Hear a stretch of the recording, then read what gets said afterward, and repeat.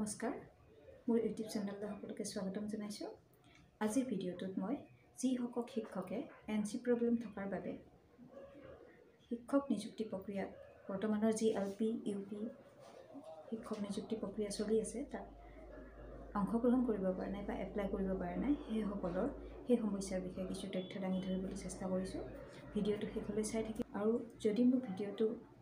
চাই ভাল পায় তেনেহলে মোৰ চেনেলটো লাইক আৰু সাবস্ক্ৰাইব কৰিব।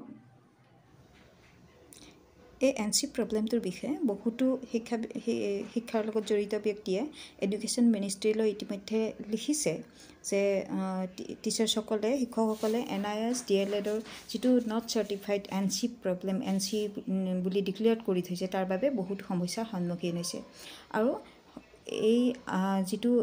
2019 চনৰ 31 মাৰ্চৰ আগত যিটো ডেডলাইন দিছিল সেই ডেডলাইনটোৰ বিষয়েও বহুতে সমস্যাত পৰিছে। কাৰণ টিচাৰ্ছসকলে শিক্ষকসকলে এতিয়া দাবী কৰিছে যে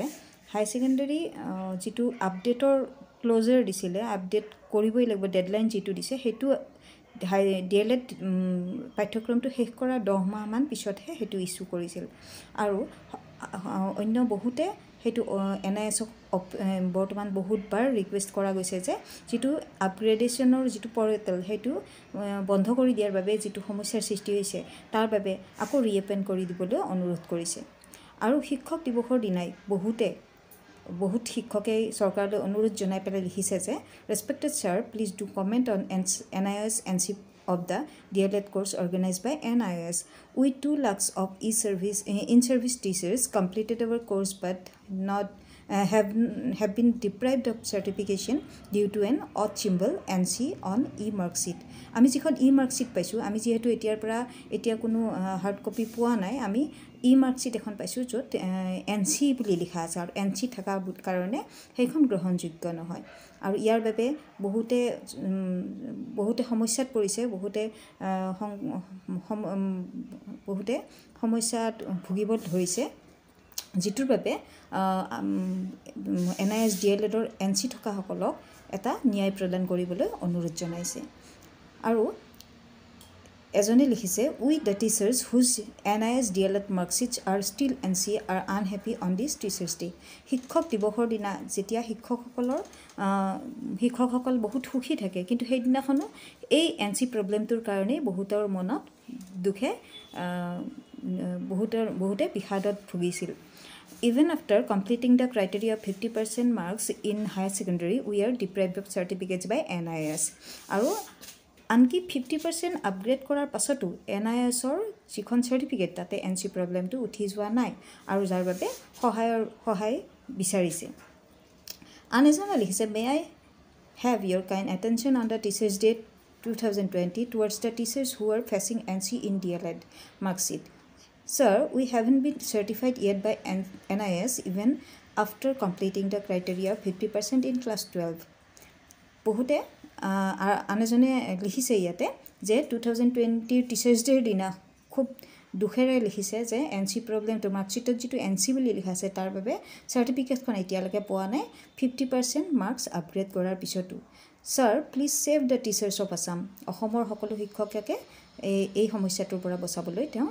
অনুৰোধ কৰিছে। আৰু এনসি প্ৰব্লেমটোৰ বিষয়ে যিখিনি আৰ্গুমেণ্ট দাঙি ধৰা হৈছে টিচাৰ্ছসকলে যিটো আৰ্গুমেণ্ট দাঙি ধৰিছে সেই আৰ্গুমেণ্টবিলাকৰ ভিতৰত লিখা আছে at the time of admission there was no notification of আপডেশ্যন deadline. যেতিয়া এডমিশ্যন দিয়া হৈছিলে d.el.ed তেতিয়া তাতে আপডেশ্যন যিটো আপগ্ৰেড কৰা 50% আপগ্ৰেড কৰাৰ কোনো ডেডলাইন নাছিলে কোনো শেষ তাৰিখ ধাৰ্য কৰি দিয়া নাছিলে মাত্ৰ d.el.ed ডিগ্ৰীটোৰ চাৰ্টিফিকেটখন d.el.edৰ চাৰ্টিফিকেট আৰু মাৰ্কশ্বিট 50% হাই সেকেন্ডাৰীত 50% থকা সকলকহে দিয়া হ'ব বুলি লিখা আছিলে আৰু তাৰ বাবে 50% আপগ্ৰেড কৰিবলৈ কোৱা হৈছিল কিন্তু তাৰ কোনো শেষ সময় ধাৰ্য কৰি দিয়া হোৱা নাছিলে। Apparently during admission there was also a clause that said graduates need not update their higher secondary marks. তাতে আৰু এটা কথা লিখা আছিলে যাৰ বাবে হাজাৰ গ্ৰেজুৱেটে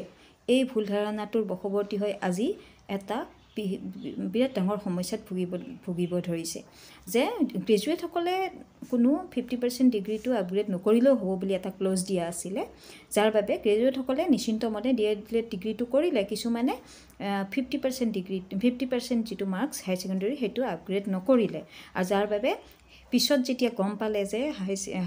গ্ৰেজুৱেটেই হওক বা হায়াৰ ছেকেণ্ডেৰী হওক 50% কৰাটো দৰকাৰী তেতিয়া ইতিমধ্যে ডেডলাইন শেষ হৈ গৈছিল সময়সীমা শেষ হৈ গৈছিল আপগ্ৰেড কৰিও কিছুমানে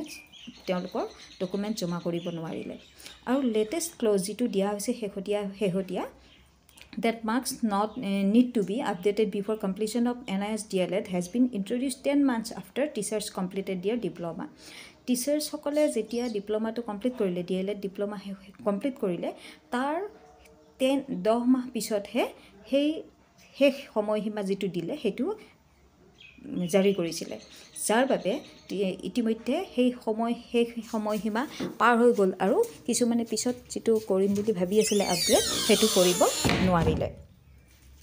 However, there was no response on the matter so far from the Education Ministry on the National Institute of Open Schooling (NIS d.el.ed), which stands for Diploma in Elementary Education, provides training for untrained in-service teachers. আৰু এতিয়ালৈকে এই বিষয়ত কোনো ধৰণৰ ৰেসপন্স পোৱা নাই শিক্ষকসকলে বাৰবাৰ request কৰিছে বিভিন্ন ধৰণৰ আন্দোলন কৰাৰ পিছতো NIS এডুকেশ্যন মিনিষ্ট্ৰীৰ ফালৰ পৰা কোনো ধৰণৰ ৰেসপন্স পোৱা নাই যাৰ বাবে আজি এই NC হোল্ডাৰসকলে NC বুলি লিখি থকা শিক্ষকসকলে আজি শিক্ষক নিযুক্তিৰ দৰে এটা বৃহৎ জীৱনৰ এটা বৃহৎ পদক্ষেপৰ পৰা বিমুখ হ'বলগীয়া হৈছে আৰু ইয়াৰ বাবে এই সমস্যাটো কেতিয়া শেষ হ'ব তাৰ কোনো নিৰ্ধাৰিত কোনো সমাধান দেখা নাই